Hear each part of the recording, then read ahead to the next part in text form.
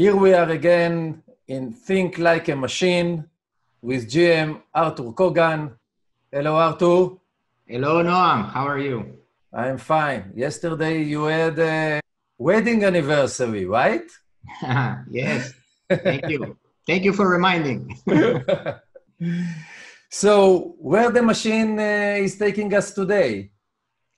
So today we have incredible positions with the superstars like Leko, Carlsen, Kramnik and Gelfand. and Gelfand, of course. We know him very well. We'll show today two games, but with the same motive. Right. And the motives are, one is a switchback, and we'll explain what is it. And the other one is attacking in reverse. So let's start. Let's go for Leko against Carlsen. Leko Carlsen, 2007. Carlsen was in kindergarten that time, no? More or less, yeah. But he was born strong. He was born strong, exactly. You know that when he was a little bit more than 10 years old, we played in the same tournament in Norway, and he lost against my wife. Against your wife? Yes, and after the game, I said that he's going to be a future world champion. I spoke to his father and to his trainer, Agdestein, and even they mentioned it in the book. Okay.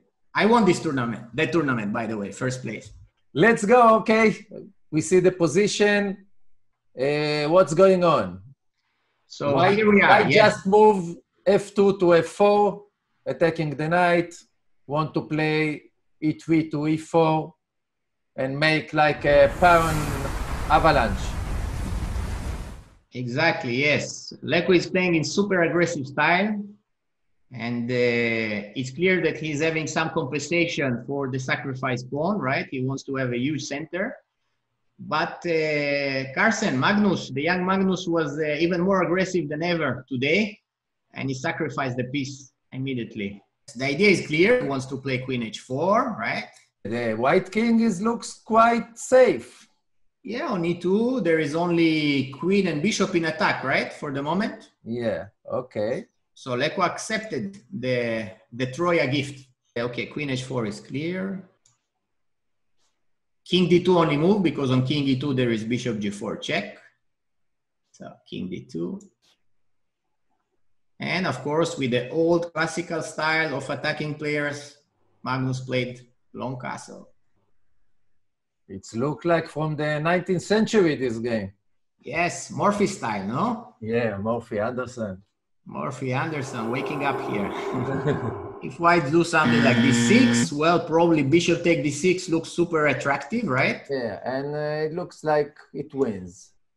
So in the game, he decided to play a classical defense, very well known from the games of Steinitz.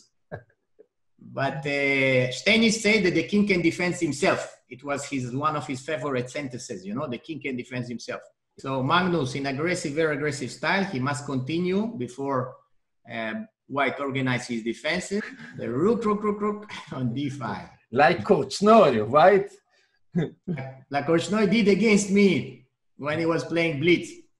Always, yes, he always taking rook or knights, screwing on the pieces. It was very hard to play against him like that.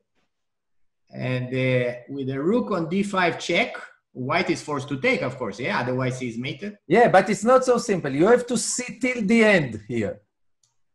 After n d5. It's clear that Magnus had in mind the idea of queen e4, right? Queen e4 is very, very natural move because we are used to think in a queen h4, queen e4. You know, there is an expression. It's called affordance. It's like, you know, sofa invite you to lay down and relax, right? Right. So if you put the queen in h4 and the king is open, you want to go to e4 and lay down like in a sofa. Exactly, exactly. But this is not the right move here. No, because as we know, we have many patterns that we learn since we are very young.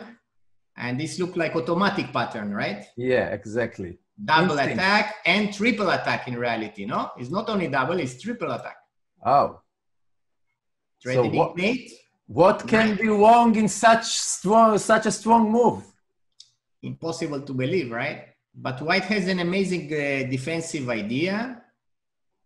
Starting, first of all, with defending against the mate, right? King e2.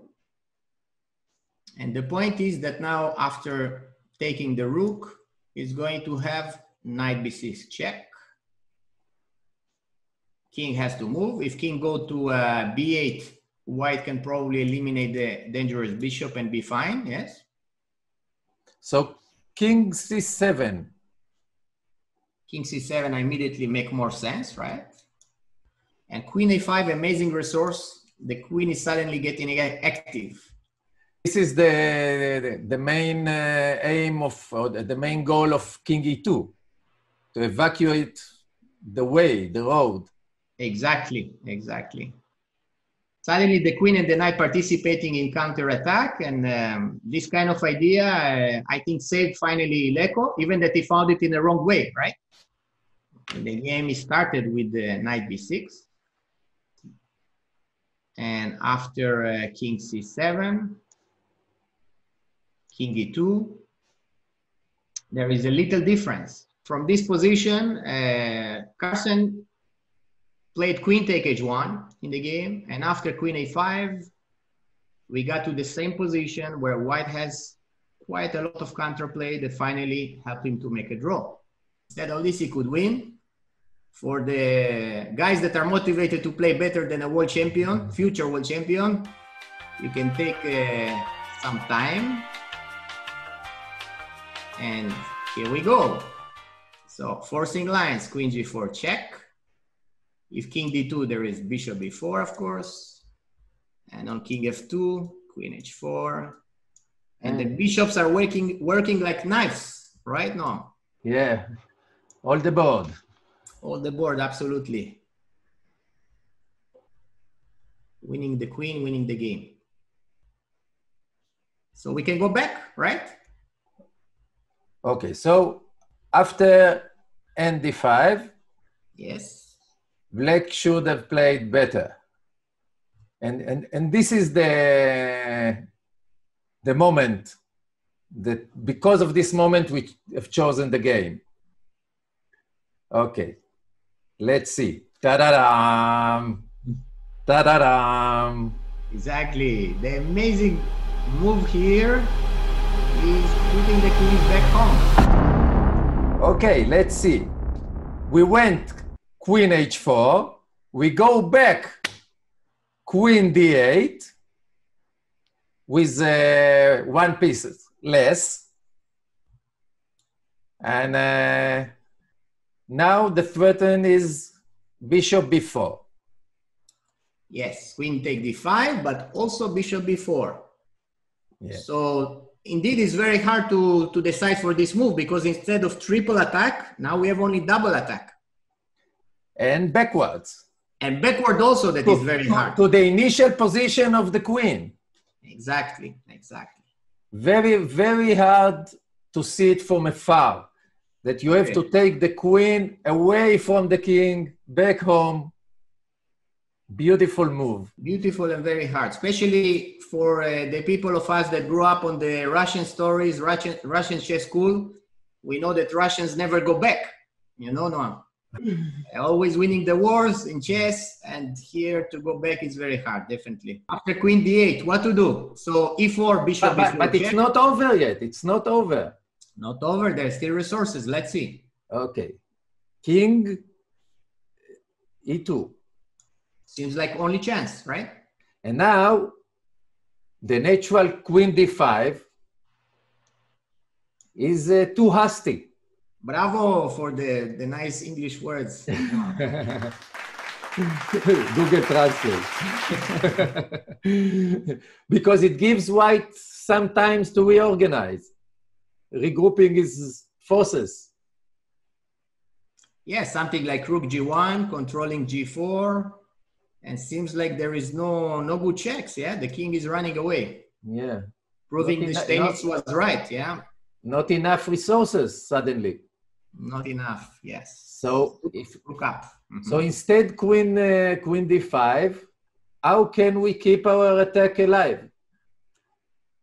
Well, we can try another check, bishop g4. Okay, kf2. And king f2. Now the difficult point, but Queen h4 again. again. Okay, so when you start this combination, you have to look to see queen h4, queen d8, and now another switchback. Queen h4, double switchback. Very hard. Very hard. And it's very hard when you don't know that it's there. Of course. Of course. Because also Carlsen probably was thinking that queen e4 is also winning. It looks stronger. Yeah. But here we just win by force the queen. Unbelievable. Or the game, yes. Also, you can try queen d2, by the way. But after queen take d5, check, king c2. I think we ignore the rook. We just give mate right now. And now probably we can win the queen with queen f5, but probably even mate, yeah? Queen c5 looks like a mate. Yeah, and it's over. Game over. Here a small mate. King b3, well, queen c2 or la mate with the bishop. Yeah. Beautiful. So if we conclude this attack, we can see that there was a affordance trap in e4. This was like one obstacle for Carlsen. And the second one is to see the double switchback and attacking in reverse. Thank you, Arthur. Yeah, welcome. And I'll meet you in the next in our next video. And next incredible moves by the machine. With big pleasure. Bye-bye. Bye-bye.